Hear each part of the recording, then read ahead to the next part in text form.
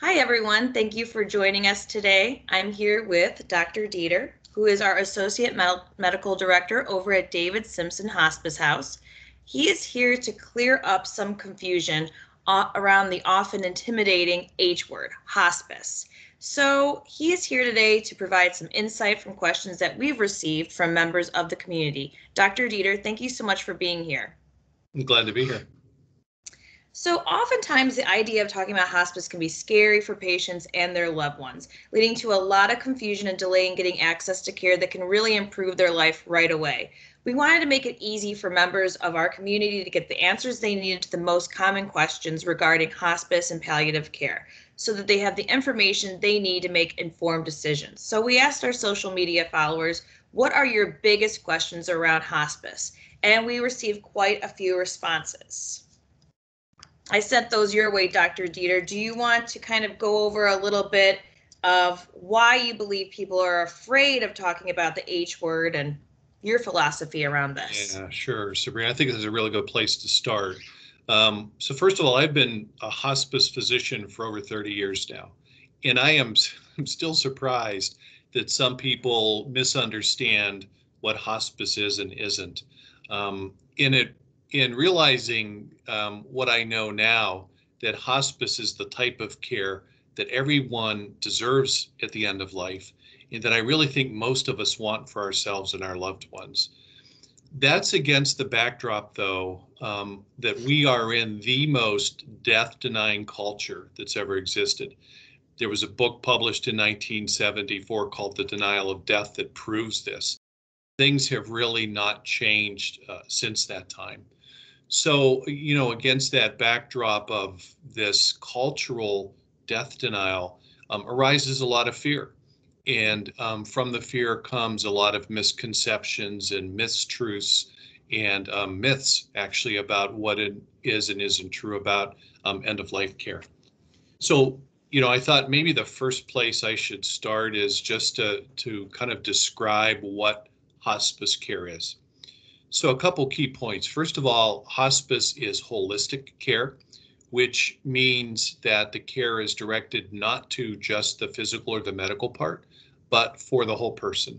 So, the emotional, spiritual, psychological relationship part of what it means to be a human being.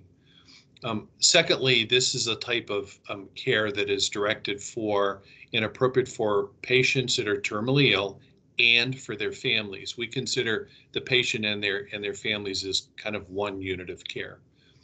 The goal of hospice care is to live as long and as well as possible. That's the focus.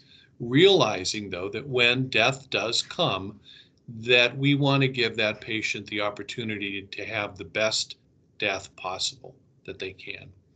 And so how is this provided? We'll talk more about this in a few minutes, but it's really provided by a team of caregivers that are with that patient and with that family every step of the way, because we've been on that journey with so many others before, and we kind of know how it goes. Wonderful. Well, this is great background, I think, on why it's so intimidating and hard for people to really broach the subject. It makes sense. It's understandable, but definitely something that's important to work towards and kind of dropping the fear and being more open, because it really is helpful for everyone involved. So one of the top questions that came in right away was, who decides or makes a referral when it's time for hospice? A lot of people think they need to wait for their doctor to introduce the idea of hospice or palliative care, or they're just really confused as to how it happens. Yeah, and that's a great question. I'm glad we're kind of starting with that because there's a lot of misconception about this as well. So really it comes down to, most of the time, the referral comes from the patient, and not necessarily in the form of a referral that we would typically understand in the medical world, that the patient will start to feel like, it's been described to me as, I'm in a hamster wheel, that I just keep going through the same things in the medical system. Nobody's really talking to me. I'm not getting any better. As a matter of fact, I know that I'm getting worse, but we're Right. not really addressing that, and I don't feel like I'm getting anywhere. I've been in and out of the hospital multiple times over the last 6 months. I leave the hospital, I go to a rehab center, I come home for a couple days, and I'm back in the hospital. So a lot of folks unfortunately end up in that kind of situation. And so once they know that that's what's happening, Mm-hmm. and they want to have a different way to go forward, that they certainly can make the referral themselves. Family members or surrogates, healthcare surrogates for someone that they're caring for who might not be able to speak for themselves, can notice the same thing and speak up. Right. So, and then where does the physician come in? So, physicians sometimes who are following patients that have been this sick for so long will offer that and say, I know what you've been going through. Here's an option that you should know about, and here's kind of how hospice care goes. Sometimes the physician will make the recommendation to kind of validate what the patient and family are feeling, or to let them know something that they don't know about further options. The key to this whole thing, Sabrina, is conversation and communication. Is Mm-hmm. that people need to talk. Patients need to feel that they have the right to speak up about how they're feeling in general, and how they're feeling about their health care, and how they want things to go. What are their goals of care? So it really, all of those ingredients are important, but anyone can actually, at the end of the day, pick up the phone and call the hospice and ask for a hospice evaluation. Right. Okay. That's great to know. Great to know. Here's another popular question. Do you need to go somewhere for hospice? Is it a place? Yeah, so no, you don't need to go somewhere. Hospice is a philosophy of care. There is a bricks and mortar component to it, which we'll talk about in a few seconds. But basically, most hospice care is provided and occurs wherever that patient lives. Mm-hmm. So it could be a house, it could be an apartment, it could be a condo, it could be assisted living, nursing facility, group home. It doesn't matter. The care comes to them. However, Hospice of Western Reserve does have two brick and mortar facilities, which are inpatient hospice care houses. And the purpose of these facilities is to provide a place where a patient can get short-term focused care that can't be provided where they live. Right. And I think that's important to note. That's such a benefit to have, when you need additional help in controlling your symptoms, that these places are available for care, but that Hospice of the Western Reserve is happy to go wherever you call home, whether that's a hospital or at the time, or, a nursing home, or just your personal residence. So I know there was a lot of confusion around that. So I think that's comforting for everyone to know that it's not a place per se. It's really wherever you call home. And another thing that people asked, and I was even surprised about in my own experience with family members in hospice, is who provides the hospice care? It's really not just one person, it's a whole team. Maybe you can talk a little bit about that. Yeah, so I'm going to share a little historical perspective Mm-hmm. about where hospice came from, because it involves the team and it gives people, I think, an idea of why does it take a whole group of people to care for me and Right. my family. So what happened was there was a woman who was a social worker in England in the 1960s. Her name was Dame Cicely Saunders. At the time, she wasn't a dame. That was bestowed upon her later. But she was caring for folks who were dying in a hospital, and she realized that back then they weren't doing a really good job of caring for people at the end of life. So she went back to school and became a nurse. Then she went back to school again, became a physician. And after she became a physician, she started her own facility called St. Christopher's Hospice in London. That was 1967. That facility, that program is still going, as a matter of fact. And what she did was she looked at the current healthcare system and said, what are we not doing well enough for the patients who need us at the end of life? And she actually went back and looked at how care was provided in the Middle Ages in Europe, and realized that what we weren't paying attention to are things that we had forgotten with the medicalization of dying. And that was paying attention to the spiritual and the psychological and emotional and relationship part of what it means to be a human being, and how important those type of things are when we are at the end of our life.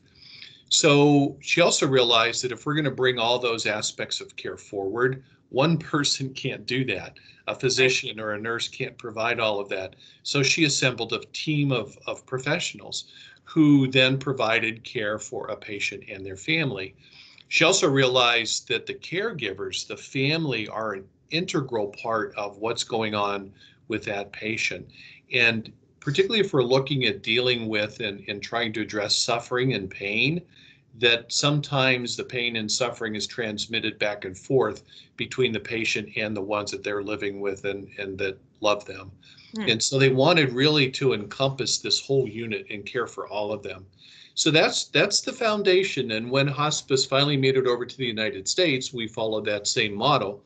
So fast forward to 2020, our hospice care teams are composed of all kind of highly skilled, very compassionate healthcare professionals with home health aides and social workers and spiritual care providers, nurses, physicians, all kind of other folks that provide music therapy and art therapy and all those kinds of things. We have sometimes pharmacists that work with us. Hmm. So when you receive hospice care, you realize it's just not a one-to-one thing. It's a whole team of people that are on your side, and they are there 24/7 to help you with everything that you're going to be facing. Right. And I think that's another comforting aspect. And I keep saying comforting because the H word is so intimidating and painful to talk about. But really, once you have the courage and the insight to open the door of conversation, you really will be met with a huge team of people that are amazing at what they do with their different specialties and provide so much comfort all around for the patient and their loved ones. And it's really, it takes a while to get to that point, but I think with educating the community about hospice, it takes away a bit of the fear, and they will be surprised at all the comfort and peace that hospice can bring for them, their families. It's just, it really is amazing, and we're so lucky to have the talented team members we have that really are there for our patients and their loved ones and there to support them the whole way through. And even after with our Western Reserve Grief Services. So it's really a valuable, thing to bring to light. Yeah, Um, the other thing that I'll add, Sabrina, before we mhm. move on about that is listening to you share that reminded me that one of the things that makes these teams so helpful is that we used to call the teams interdisciplinary teams, which meant that each discipline, each specialty, whether it was a home health aide or a physician, kind of contributed to the team, but they were in their own little silo. What Okay. has happened over time, and when you have highly functioning teams, is the development of what we call transdisciplinary teams, which is it means that we spend so much time with each other in the team that I start to learn what's important in the eyes through the eyes of a home health aide, and the home health aide starts to learn what's important through my eyes. Mm-hmm. So that, for instance, if they're with the patient and family, they'll notice things that need directed to the physician. And so all of the team members are like that. It used to be, for example, when I first started doing this in the early 1990s, that physicians were kind of off limits to talk about any spiritual things that went to the chaplain or the spiritual care provider. Nowadays, we all know, and physicians that do this kind of work, we're kind of keyed into spiritual concern, spiritual distress. We know Mm-hmm. how to screen for it. And so if we start to pick up on somebody's really struggling spiritually, we know then we need to get the spiritual care provider in there right away to help this person struggle with that. Right. And that's wonderful because it's all part of the process. It's all part of bringing peace and comfort to the patient. So that's wonderful. Now, there's another one that people mentioned is that what are the differences in the hospices out there? Aren't they all the same? Or is hospice the Western? There's just a lot of confusion over the differences in hospices. It's either one and the same or something along those lines. And they just kind of were looking for some clarity on, are they all the same? Yeah, so the basic philosophy is the same of hospice care, but it's like anything else in our society that there's Right. different choices. And so each hospice program will have their own set of unique things that they do really well. maybe better than other things that they do in a different level or amount of services they can provide and those kind of things. So really the best advice I can give is for the patients and families that are looking at hospice care is to really do some checking, asking around, shopping, if you will. And that's your right. And you really need to explore, what kind of services you're going to get, and don't expect that they're all going to be exactly the same. Some are Right. going to feel like a better fit for you than maybe others. And so we always encourage patients and families, if they are told you need hospice, don't let somebody just say, well, this is the hospice that you need to get. Right. You are entitled to look around and see what's available. Right. You have a choice, and I know that our teams are there 24/7 anytime that anyone can call or send an email, but call 24/7 and they will be linked up with a live person who can talk with them about any questions they have if they're doing research or they're just confused. They're here 24/7, no obligation, of course, to enroll in hospice. It's not like that at all. We're here to provide insight and start that conversation. So yeah, I think that's a great idea. Give other hospices a call, do your research if you have time, or just call us and pose those questions, and we'll be happy to answer those. That's for sure. Yeah, I have Now, to say that, in the 5 years that I've been here with my background other places, I am so impressed with how quickly Hospice of Western Reserve responds to right, patient requests, how quickly we get out to where they are, how quickly we answer the phone calls. It's just it really makes me feel good inside to know that we're able to respond to people suffering so quickly. right, because like we've been saying, it's intimidating to bring up the H word. So when you finally do and you're ready to go, you don't want to have to wait around and have anxiety and unknown of what's going to begin. I know from personal experience, they come right in. They start setting up, they start getting to know you. They get equipment in that you need, that you've been too overwhelmed to help your loved one find, or you've been putting off, or you weren't even sure if they need it or didn't know how to introduce. They get it there, they deliver it that day, they're ready to go, they're ready to start. It is very reassuring to know that that's how quick it happens, and not in an overwhelming way, and just like a welcoming kind of influx of support that's coming in, and you feel like, oh wow, okay, I'm already feeling the relief and the heaviness taken off, and I think it's really refreshing for people when they see that. Sure. Now, I know that, not questions per se, but there were a lot of misconceptions out there and false beliefs that people brought up. Can you kind of get into that a little bit? Yeah. So one of the misconceptions or myths that's still out there is that you really need to be on your deathbed to receive hospice services. And once again, that's not true. I think there's a couple reasons for that. One of the reasons is that some people feel that hospice is giving up, Mm-hmm. that somehow it means that you're weak or that you're not fighting hard enough and that you might let some people down. Uh, and I know where that comes from, and I understand that. But what I have come to learn is that it's just the opposite. My experience has shown that patients that finally ask for hospice are relieved and comforted and so welcome our presence and the choice that they've made to seek out hospice care, that there's no giving up that they carry on. They feel like it was the right choice, and oftentimes say, "I wish I would have done this sooner. I wish I Right. would have waited so long." Um, and so we talk about that topic.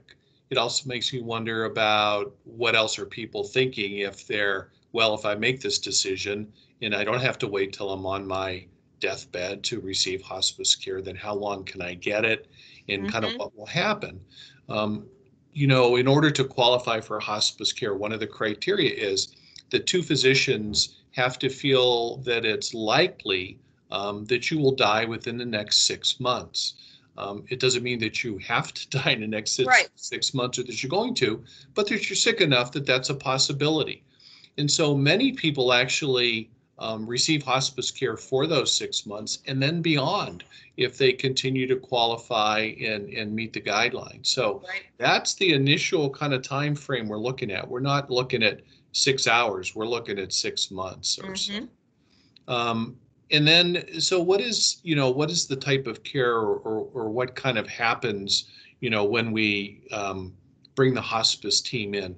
So if you think about it, you're going to get this highly qualified, highly skilled, highly caring group of people who are going to be with you every step of the way. They're going to provide the emotional, spiritual, psychological support, no matter what happens. One of the catchphrases we have a lot of catchphrases in hospice, but just meet the patient and family where they are, meet their needs with where they are. We know kind of where it can go, but we're going to address what's bothering you right now. In addition to that, we provide all of the medications that are related to the terminal illness, and we provide all of the medical equipment, whether it's a hospital bed or oxygen or a bedside commode. Any of those things we kind of bring in. And then, and this isn't talked about enough, and I know that you mentioned something about this at the beginning, and that is the grief support in the bereavement program. Mm-hmm. And so after a loved one dies, Hospice of Western Reserve will provide and offer ongoing grief support for up to a year, in caring for families and loved ones that need some ongoing support after the death. I can tell you that there are a lot of people that when they enter the hospice program and they're the patient and they realize that their families are going to be cared for in this way after they die, that is such a relief and a burden off of their shoulders, that might be the one thing that allows them to have a very comfortable death when the time comes, Right. knowing that their loved ones are going to be taken care of by this same group of people that's Mm-hmm. caring for them at the end of their life.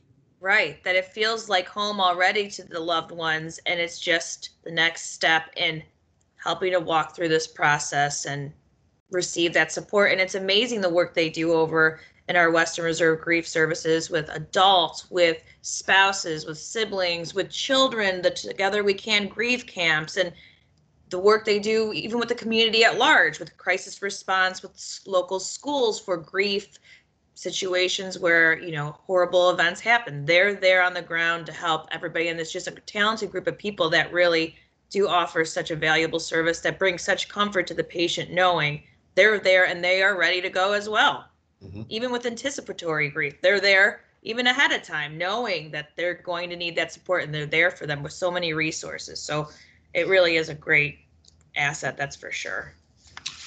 So the other misconception that's out there that's pretty common is that families are concerned that we're going to over-medicate their loved one, Right. hospice, particularly with use of morphine. Mm-hmm. And once again, I totally understand the concern. We understand the misconceptions about some of the medications that are used, like morphine. But what I can reassure people, and I do every single day, is that our hospice expertise, our training, our experience allows us to judiciously use many medications to Mm-hmm. treat a whole variety of symptoms, whether it's pain or shortness of breath, nausea, vomiting, anxiety, constipation. We Mm-hmm. kind of know how to use the medications, and we are always mindful of the side effects. And we never, never, never give medications to accelerate someone's dying process. Right. So they can trust, and they learn to trust pretty quickly, that we are going to use the right medication at the right dose in the right setting for them. One of the questions that I know I ask every patient that I see early on, if they're having really significant symptoms such as pain or shortness of breath, is to say, if it gets to the point where the side effects of the medication that we have to use to get you comfortable make you sleepy or drowsy, is that a trade-off? Are you okay Mm-hmm. with that? Most people say absolutely. It's just, I'm okay if I'm sleeping a little bit. So we Right. will discuss the potential side effects with them, Mhm. and to make sure that they understand kind of what's happening and why. The Right. last thing I'll say about this is that I think the most important medication that we have as a hospice team is not a drug at all. It's ourselves. Mm-hmm. Another catchphrase is that we are the medicine. when we show up as human beings, and sit with people in their struggles, in their illness, in their suffering, when a lot of other people are kind of running away, the power of human presence and being there and showing up, sometimes is much better than any drug that I could recommend for them. Right. Right. And so they 100%. can count on that. Right. Makes so much sense. Now, I know a lot of people are thinking, okay, this sounds good. I'm starting to get comfortable with this, but what am I going to have to pay for this? Is this covered? And then that's another layer of intimidation and stress for many people, understandably so. So, is it covered by insurance? Yeah. So Medicare, when it started out in this country, it quickly was taken over by, or when hospice started out in this country, it was quickly taken over by Medicare, and Medicare formed the Medicare hospice benefit. And what that means is that Medicare will pay for all of hospice care. And so, like everything else in the insurance industry, whatever Medicare usually pays for, it doesn't pay for, the private insurances follow suit. So most private insurances have a hospice benefit at all as well, as does Medicaid. So at the end of the day, there's no cost for the patient and family when they received hospice services. Now, if there's any question about expenses that might pop up extra, kind of around the edges, that's what our social workers are there for, is to help people negotiate, what are some of these other unusual things that might pop up. But the social workers can explain all of this to the patient and family and reassure them. Right. Okay, great. And again, they can call anytime with any of these questions Right. and pose their specific situation and see what resources and answers we can give them. That's what we're here to do, and we're happy to do that. So, Yeah. just a reminder. And then this was one question that really came through a lot is what is the difference between hospice, the H word, and then this other term that's been thrown out a lot, palliative care. So what's the difference? What is palliative care? People want to know.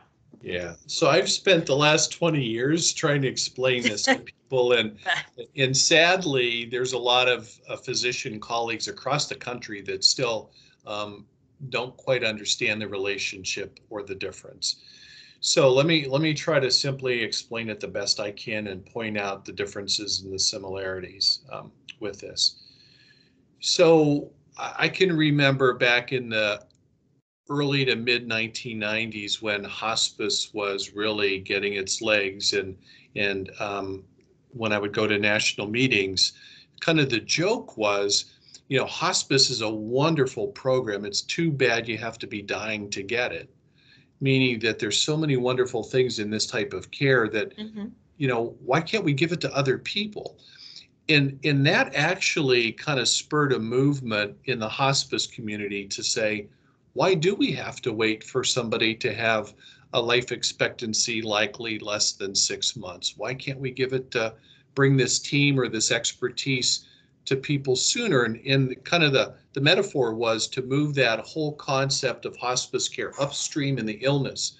So rather than waiting till somebody is as sick as they usually are to enter hospice, let's do all this that we're doing for them earlier on. So that's where palliative care came from. And it really, therefore, is a continuum. Hospice is a part of palliative care. It's just the end part.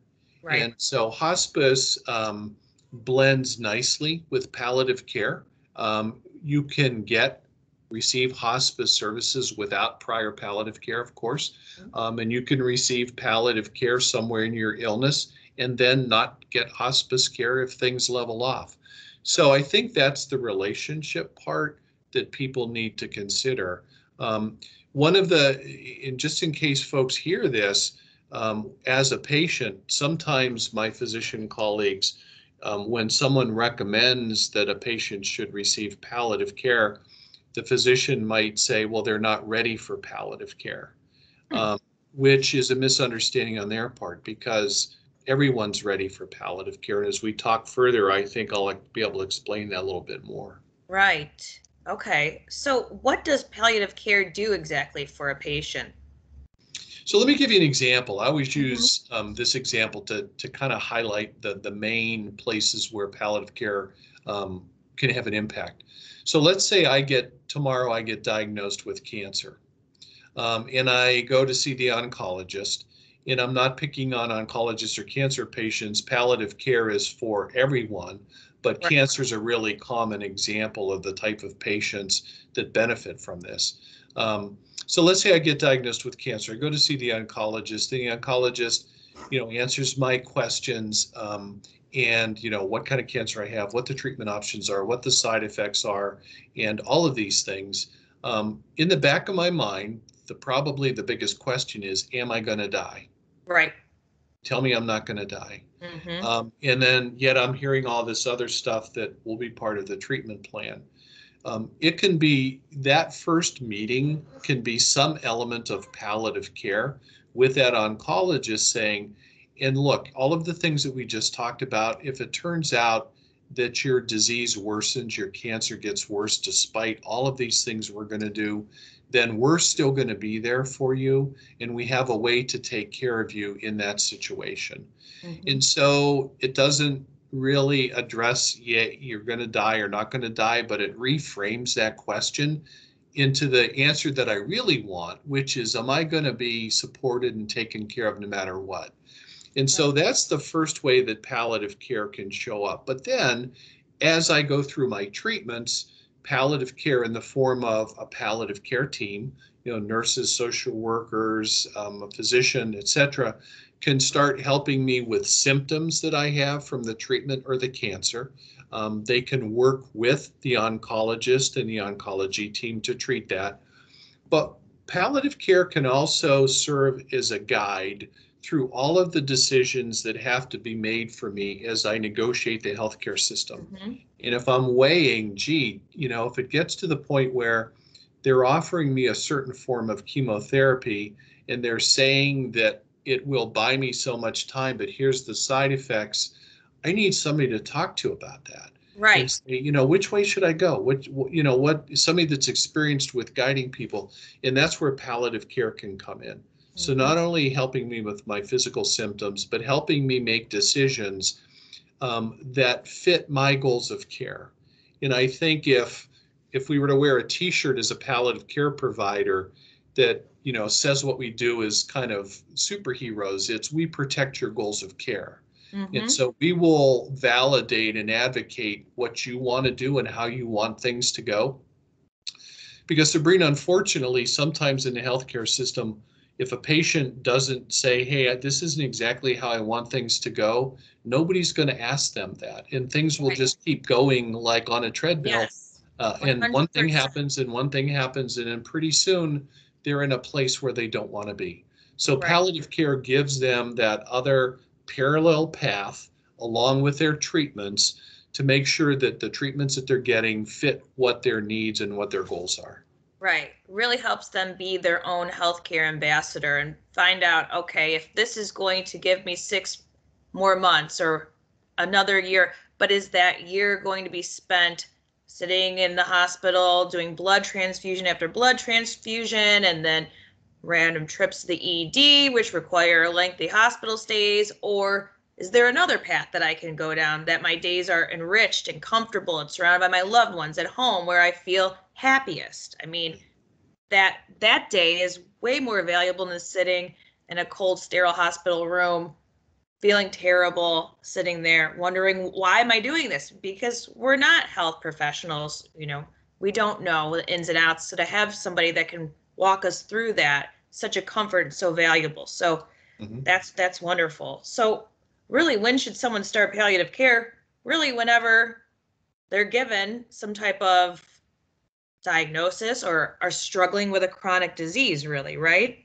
Correct. There's no time that's too soon, and Right. it's never too late to Right. ask for palliative care input, no matter what illness you have, Right. or if you're once again, if you're a healthcare proxy, if you're a surrogate, if you have a parent that has dementia, and you need some help making decisions for them, um, it's never too soon to know what's likely to show up down the road as far as decisions you're going to have to make. So palliative care can help with that as well. Right. And it's just so important to stress that it doesn't have to be this or that option. You can have curative treatments, you can have chemotherapy, you can go through everything you're doing to combat any type of diagnosis or treat it however you want, but with this added layer of support that's there that just helps support, guide you, help with your symptoms. You don't have to make any this or that decisions. You can do all of your treatments with this team that's just there to support and help inform you.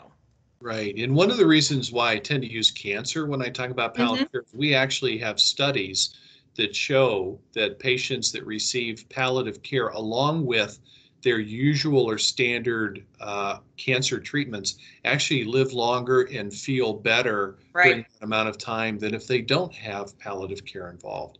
So it's an additive thing. It's not a subtraction. Right. And people can call anytime to add this into their care. Anytime, 24/7, they can call us, speak with a live person that will walk them through how we can integrate this into their life right away so they have that added layer of support. You know, it's just, to me, a no-brainer once you really break it down. It's just overall a huge benefit for the patient and their loved one, I think, in my opinion. Yeah. Anything else that you want to add? I think we've answered all of our questions and addressed a bunch of different misconceptions. I think not. I think we've pretty well covered it. Great. Well, thank you so much. I think this information will certainly help inform others on this very daunting H word. I think that it will help open up a discussion amongst loved ones and hopefully provide a lot of peace and comfort out there.